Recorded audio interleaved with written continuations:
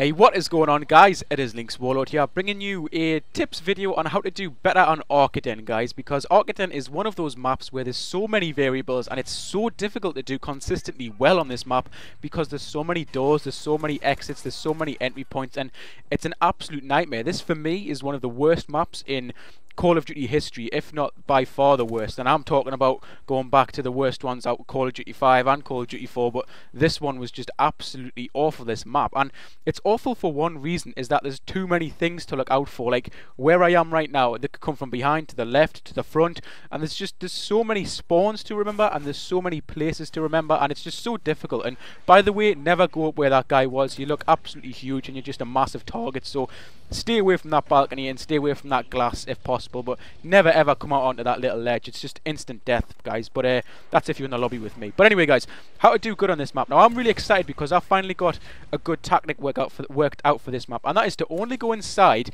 when you're going to get kills, kind of thing. I know this is Call of Duty and we're all going to get kills and we're all after kills, but I'm on Arkaden from now on. Only go inside when you're absolutely 100% prepared to be killed from whichever angle, which is why you see me, whenever I go on a streak, I'm pretty reluctant to go inside, and I'm going to stick to the walls when I'm going inside. The reason I stick to walls when I'm on a high streak is so I don't have to watch the wall, basically. I know there's a wall there. When there's a wall there, there's not an enemy there, kind of thing, okay? So I'm kind of shortening my arc of vision, and I'm moving around the map. I'm using the map to my advantage, and I'm not rushing the spawns too much, because if you rush the spawns on Arkaden, the problem is they won't spawn next to you. They'll spawn in an advantage point next to you. Like if you kill someone and he's you know, just on the stairs, he'll spawn above you in a room next to the stairs, kind of thing. So he's got the jump on you. He's not just spawning next to you, he's spawning in an advantage point next to you, which is much worse. And I take my first death there, guys, and I was pretty disappointed because I thought that I was onto a pretty good gameplay on Arkaden, which is very rare for me because Arkaden, I just can't understand this map, and whenever I play this map I always think, what the hell were they thinking making this map? This map is awful. It's just not designed for anything. It's just annoying, you know, and unless the enemies are literally just standing in a corner who don't know how to play the game, it's a pretty boring map to play because it's just so difficult to do well on, and it's annoying. And like right there, guys, you see when I killed that guy?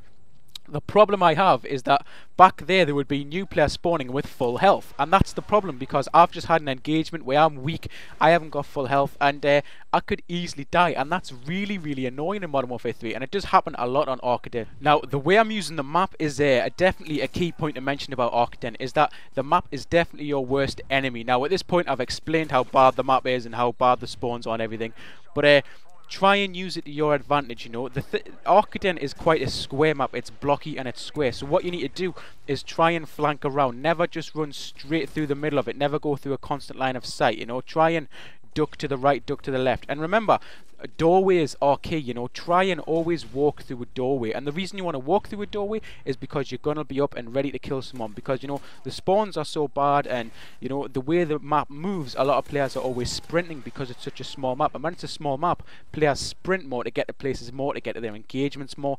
And when a player is sprinting, he's twice as easy to kill as a player who's aiming down the sight shooting you, guys, trust me.